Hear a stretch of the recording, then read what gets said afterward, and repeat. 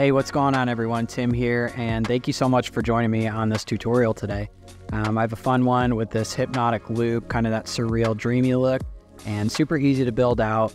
This is based off a project I did actually a couple years ago, but I kind of pulled it out of the archives and was like, oh, this would be a fun one. So we're just gonna go ahead and jump right in and get this thing going. And we are in After Effects today with the default layout and only stock plugins as usual, so everyone can make this and join in on the fun. So let's go ahead and make a new composition here. I'm gonna go ahead and click that new comp icon, and in the composition name, let's name that base, and this will be our base composition. We're gonna go 1920 by 1080, 24 frames per second, 15 seconds long on duration. So let's hit OK, and we have our empty base composition. So this is based off of one shape layer that we're gonna add a repeater to, super easy to build out. And let's go ahead and make that. So right click in our timeline, new shape layer. We have our shape layer right here. I'm gonna twirl that down and go to add rectangle. And this is gonna be based off this rectangle path here. Let's twirl that down, and I'm gonna unlink the size so that we can customize the X and Y. And let's just make this the size of the comp. So 1920 on the X by 1080 on the Y. Position we can leave the same, and roundness, I'm actually gonna bump this all the way up to 1000. And so I'm doing this with the rectangle path because I don't want to stretch out any ellipse like this to make this oval track looking shape. And so the roundness on this gives us the stroke width evenly, which is nice. So let's go ahead and twirl up our rectangle path and add a stroke. I'm going to come to add stroke, twirl that down. Not much we have to do here. We'll just change the stroke width to 50, get that nice and thick, and then twirl down the taper. And on the start and end length, I'm going to change both of those to 50%. So 50, 50 on the start and end length. And you can see now we have that nice taper on the right side while keeping that stroke width on the left side. And that's exactly what we want. I'm going to twirl up that taper, twirl up my stroke, and then add one more thing here. So I'm going to add the repeater. And this is what's going to give us that loop. We're going to animate right here with the keyframe, and this will kind of run the whole loop itself. So let's twirl down the repeater 1. And on the copies, it defaults at 3, but we want to bump this like way up so that we have enough copies on that last frame and the first frame where they match up, and we don't get any skipping or like there's not enough copies all the way in the background to where it kind of flashes on and off the screen. So let's go ahead and change that to 75. And you can see now we have those 75 copies. They're going way off the screen here.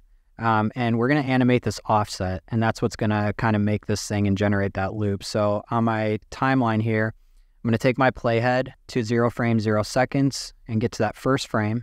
And I'm going to click the stopwatch on offset to add our first keyframe. And I'm going to change that to -30. You can see that pushed everything over to the left here. And then let's take our playhead all the way to the end, 15 seconds on that last frame. And we'll change that to -20. So -20. If I scrub through, you can see we have a nice slow moving loop. Last frame and first frame match up. So obviously, this isn't what we want it to look like, but we're just going to change a couple things here and get this to where we want it. So let's drop down the transform repeater 1. Make sure you're dropping down this transform and not the main transform. And on the position, let's take that X to 0 so that we're all lined back up and stacked back up here. The scale, I'm going to change that to 75, and that looks good. You can see now we're kind of moving back in time there, which is nice. And then on the rotation, let's change that to 20 degrees. And so we got that nice twist there. And now we really look like we're spiraling into the distance there. And that's exactly what we want. So on this loop specifically, I went with it kind of pushing away from the screen instead of pulling forward towards you. A lot of loops are coming towards you, but I think the hypnotic look, a bit kind of drawing you into the screen, drawing you into that dimension really works here. You know, those are kind of things you want to think about as you make these loops, like how someone reacts to it when they watch it. So I think it kind of pulling you away is what we want, kind of that dream sub-reality scenario. So I'm going to twirl up transform repeater 1. And again, this is where the copies come into play. So I just want to showcase this real quick. If I zoom in here, and you can see on the last frame and the first frame match up. So if I kind of drop this down, you know, to say 40 copies, and I go to that last frame and that first frame, you can see where you kind of run out of copies there on the offset, and that's not what you want. So I kind of always, with these repeaters, really bump it way up I don't know like what exact number you need, but I find the more the better as you're kind of building these loops, just so you don't run out of real estate there. So that's really all we need to do for this loop. I'm going to zoom back out here, play through it just a second. That looks great. I love it. So let's twirl up our shape layer, and I'm going to go ahead and create a new composition. So let's come to our project panel here, and we have our create new composition icon. I'm going to click that. And in our composition name, I'm just going to name that FX because this is where we're going to kind of put all the plugins in and get this thing stylized. And then all the settings should be the same: 1920, 1080, 24 frame per second, and 15 seconds long. So let's hit OK. And back in my project panel, I'm going to grab my base composition and drag that into my empty FX composition. And nothing we need to do with that base comp, but we're going to create 5 adjustment layers here. And I'll kind of share why I do that. So first of all, let's go into our timeline, right click, new adjustment layer. And we're going to do that 5 times. And so the reason why I do so many adjustment layers and with this instead of stacking them all onto one composition or one adjustment layer is because it's just easier for me to come and turn things on and off as I go through to see how they're affecting something. Maybe if I run into a problem, I can just kind of turn these on and off very quickly. And it's just a lot easier than going into one giant adjustment layer, scrolling through, trying to find it. But most of the time, this is what I like to do, especially in these smaller projects where it's easy to see and everything. But let's go ahead and go through here and rename these. So adjustment layer 1, I'm going to rename that to blur 1. On adjustment layer 2, let's name that edges. Third one, CC. Adjustment layer 4, I'm going to name that glow. And the 5th one, let's name that blur 2. And so I just name these according to what effect I'm going to put on them. And that's just easy to kind of identify the layer as we go through. So let's start with the blur 1. I'm going to click on that. I'm going to come over to my effects and presets. And over my effects and presets panel, I'm going to type in radial fast blur. And it should bring up the CC radial fast blur right here. And that's exactly what we want. So I'm going to double click on that, making sure it's on that blur 1. And you can kind of see what's happening here. We're kind of losing the edges, the harsh edges of that stroke, and turning this more into a dimensional panel. So especially if I kind of zoom in right here, you can see it almost looks like we're layering it with these gradients that are coming off that blur. And this is just an easy way to stylize that and sell that effect. So we're going to bump this way up to 90 on the amount, and even more so now. You're definitely seeing that where it looks more structured and not just a wireframe. But now it looks like we have these kind of blades stacking on top of each other, which is what we want here. So that's all we need to do with the CC radial fast blur. Just like that, we're already looking good. So this is a great base to build off of as we stylize the rest of this. So I'm going to come back down to my timeline, click on the edges adjustment layer, come to my effects and presets and type in find, and it should just bring up find edges. And that's what we want. Let's double click on that.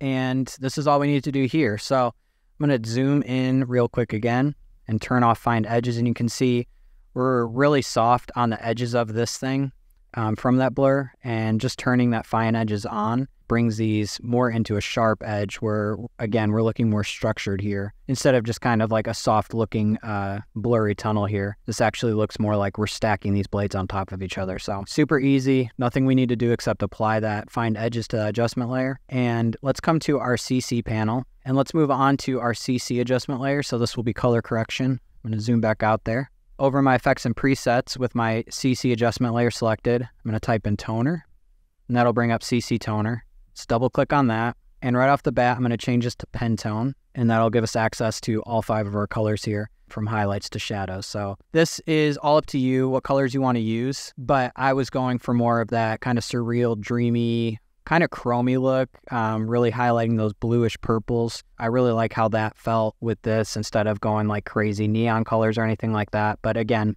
if that's what you want to do, go right ahead. This is all up to you. But I'll go ahead and give you the hex codes that I used for this if you want to follow along exactly with me. So on the highlights, I kind of found a mid-gray that I liked. And so I'll show you why I chose that here in a second. But I'm going to go 7A, 7A, 7A on those highlights and hit OK. And then let's come to the brights. I'll click on that. I'm going to change that to 008 FFF. We'll get kind of that nice like sky watery blue. On the midtones, I'm going to click on that one. And let's go FDFF00. Nice bright yellow. Hit OK. Let's click on those dark tones. FF0000. A nice red. And hit OK. And then on the shadows, we're going to leave those at black. So now you can see we have this nice like blue, really dark looking loop. We're going to brighten this up a bit, but the reason I chose the gray on the highlights is because that's really going to affect the color all around this thing. So even here, if I go red, you can see this really turns pink, that pinkish red, you know, and as you go through the spectrum, you'll just kind of get all those different colors. So again, if you want that more neon look, definitely go with that. But I really liked that mid-gray that we chose originally. Let's move on to our glow and really brighten this thing up. So I'm going to click on my glow adjustment layer down in my timeline, come over to effects and presets, type in glow, double click. And not much we need to do on this. We're going to keep that on color channels for what the glow is based on. But on my threshold, I'm going to drop that to 25%, the glow radius to 85, and the glow intensity to 3. And so now we've really brightened this up. I'm going to turn that off and on. You can see we're really starting to see this thing all the way through, and also adding like a nice bloom to those glows and those edges to give it more of that dreamy, surreal effect. So this looks great. Everything else can stay the same on the glow. And the last thing we need to do is go to this blur 2 adjustment layer, come over to our effects and presets, and type in channel blur. And that'll bring up that channel blur. I'm going to double click on that, and we'll keep all these settings the same except for the blue blurriness, since we're playing a lot with this blue right here. I'm going to change that from 0 to 100. And now we're getting that really nice gradient, a lot of blues in those glows and those shadows. And then on the edges, we have those reds and greens. And then you can even start seeing those reds and pinks in there in that gradient reflection. So this looks really nice. We turn that on and off, and you can see what a difference that makes. Even though it's subtle, it really sells the effect even more. So this is really all we need to do on the FX. And so let me play through this real quick. Yeah, it's looking perfect. Love how that's turning out. We can end it there, but I'm going to show one more effect that we can do just to sell this even more on the dreamy, surreal effect. And it's just with one more plugin, and then we are good to go. Send you guys on your way. So come back over to my project panel, click that new comp icon, and we're going to name this render, and we're going to make this our render comp. All the settings should be the same as we've been using. Click OK. Come up to my project panel, grab my FX composition, drop that into my render comp, which is empty. And this is where we'll add our last effect here. So let's go ahead and right click, new adjustment layer. And I'm going to rename this one to glass. Keep that selected. I'm going to come over to my effects and presets, type in glass, and it should bring up that CC glass under stylize. Let's double click that. And nothing we really need to do other than change the bump map to the effects layer so that we're pulling that in. And then I'm going to twirl down my light and change the light intensity from 100 to 150. To bring in even more of that glow and brighten that all up. And look how deep those shadows are getting, which is really nice. Adds to that stacked effect on those blades. So if I turn that on and off, you can see what a difference just those two settings make. So I'm going to go ahead and play through. I love how that's turning out. So you can see up here, we're kind of getting that light source shooting in off the top left screen. We got those really deep shadows down here in the bottom right. And this thing is just easy to get lost in. I love too how we have right here in the middle, that blur is kind of, that first radial blur is giving us that nice little like shimmer on the light. Looping perfectly. Zoom back out here. And that is it, guys. Again, few simple steps just to create this effect. Super visually appealing. I love that hypnotic look. It's really drawing you in, really selling that effect. It's easy to get lost in this one, and it looks really cool on LED walls, on screens, behind lyrics, things like that. And so I'd love to see how you guys are going to use this one. Go ahead over on Instagram, hit me up over there at Timmy Dwyer. I'm always down to connect with you guys over there. Shoot me a DM or tag me in your post so I can see what you're working on. I've seen you guys share these tutorials, the loops you've made, how you've used them in other projects in your creative work, and that's really fun to see. So I love interacting with you all over there.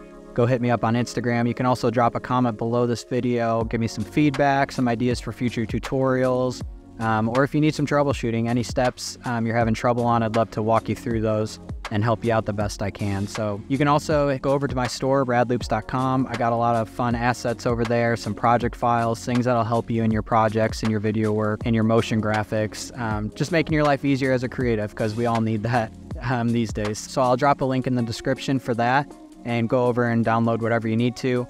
But other than that, thanks again for joining me on this tutorial. I can't wait for the next one, but until then, you all have the best day.